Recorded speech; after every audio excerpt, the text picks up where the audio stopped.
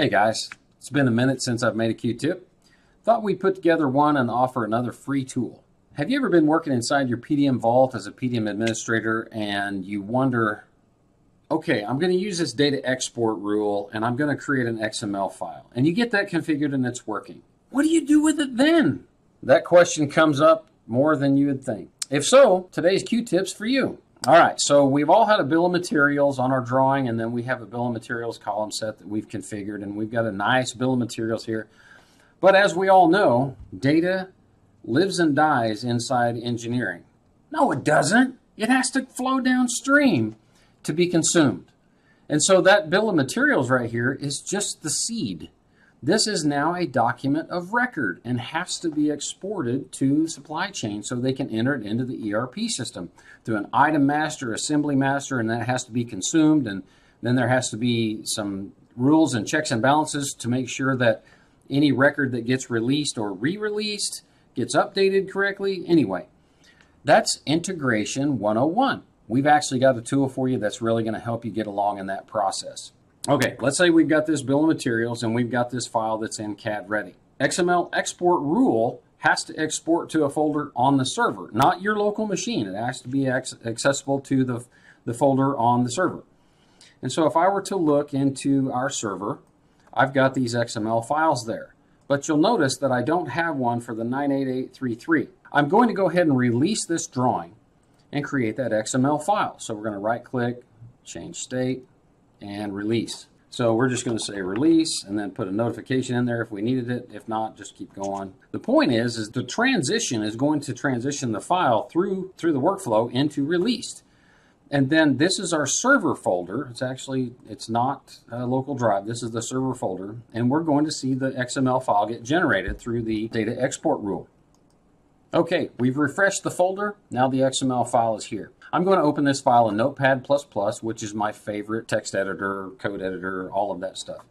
You'll notice that the XML file is all just one long string. Well, if you load the plugins XML tools, you have the ability to pretty print and indent the attributes. Let's go ahead and do that.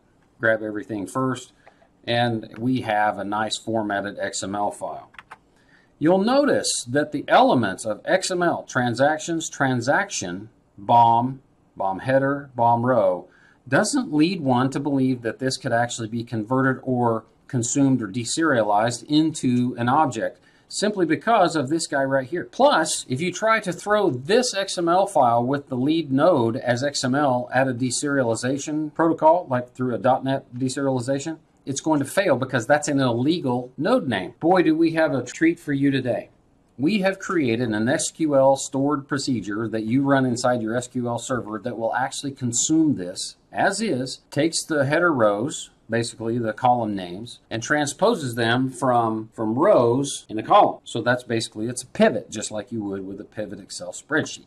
Okay, let's go ahead and put this away for the moment, close that out. Let's go over to SQL Server. We're all familiar with the interface. You may be wondering why we would create a stored procedure that would create a table and then create stored procedures and all that. We want to help the industry get beyond this barrier, this roadblock of integration. So we created a script. It will create the database, the tables, and the stored procedures so that, and then you will run the stored procedure anytime you need to consume a BOM. All right, let's take a look. It's just a simple SQL script. Actually, it's not very simple, but we've scripted the whole thing so it does everything you need. So let's go ahead and execute it. And it just takes a moment to run. This is a very, very fast script. It completed very quickly. We'll go ahead and close that out because we don't need that now. Then we refresh our database. If you expand the database, we now have a section of 2 tables. And then if we expand programmability, we have a stored procedure. All right, let me tell you about what these do. The raw data is just a table that has 3 columns in it. I mean, these can be expanded as needed, but basically it's just 3 columns. An ID, which is auto-incrementing. XML data, which is a column type of XML. Loaded date, which is a timestamp, and then transform complete, which is a bit flag, a 0 and 1, so that when you're done consuming that BOM, you can change that flag from 0 to 1. XML data, however, is the output table from this table. So this was what gets loaded into the raw XML from the XML file by the stored procedure. And then when you run the stored procedure, it loads all of the data into this final table. Now I've set the stage creating a database, table, stored procedure. Why? The point is that we need to get this data from SQL Server, which is here, into your ERP system. Microsoft includes in their SQL Server suite of tools, SQL Server Data Tools. Data Tools is also part of the suite of SQL Server Integration Services. It comes with SQL Server. It allows you to create an extract, transform, and load ETL package that takes the data from this table and sends it as an item master or bill of materials master to your ERP system. That's the big picture. When we consume the XML file, it's going to load the entire contents of that XML file into this one column. And you'll see that. And it'll load it as the data type XML. Let's go ahead and run. We've got a script set up so we can run the stored procedure.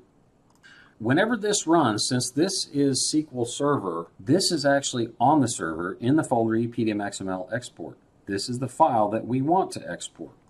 We're going to make sure that we've got that file name set correctly in here. Because this is running from the server, it needs to know where this path is. And then make sure that when you run the exec consume XML BOM that you either have the right database selected, which is XML BOM exports, or you use the use protocol. Use XML BOM exports. So that will tell SQL Server which database to run this against. All right, let's run it. We have the results of the XML data that's here, and then we have the transformed data. So we have that, we've extracted, that's the XML file. The transform is to convert this into rows and columns of data instead of just having a long strip of XML data. And then parsing it, and now we need the SSIS to do its part, but it will grab this data out of this table and stuff it into your ERP system. Let's click on this because it is the XML data type. And this is our XML file from just a moment ago that's exported directly from PDM. The point is that any file that gets stuffed into this folder can then be consumed as XML and then placed into this export so that SSIS can then be configured to take that data package, extract it from here, transform it however it needs to be transformed, and then load it into your ERP system. Again, integration 101, but this should really help you to use the XML export finally and be able to actually get more use and more value out of your PDM system. Okay, we have really run around the block today. And we've really poured out a lot into this one just so that we could make sure that everybody understood we're serious about integration and we want to help. So if you found anything useful in here, please let us know. Give us likes and comments and follow us on Facebook and Twitter and LinkedIn. And then make sure that you let us know your thoughts and your comments on the Q-tip today. We've really slowed down on producing these Q-tips simply because we just want them to be more meaningful, a little bit longer, and be able to give out free tools like this. So we'll provide you a link with the download where you can go get this stored procedure to create this database and get you started on your journey of creating your data packages for SSIS and your ERP system. If you have any trouble along the way, let us know. Reach out to us, and we'll help you out. We'll get you going in the right direction. All right, thanks for watching, and believe in the Q.